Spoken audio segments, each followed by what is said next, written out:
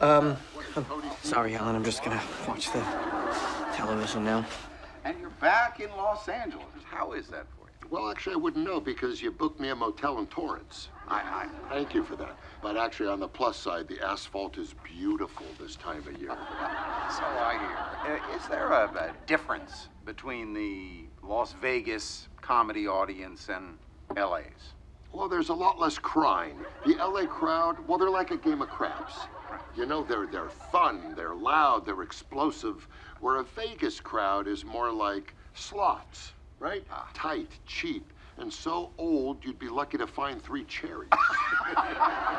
Yes! I made Johnny Carson laugh!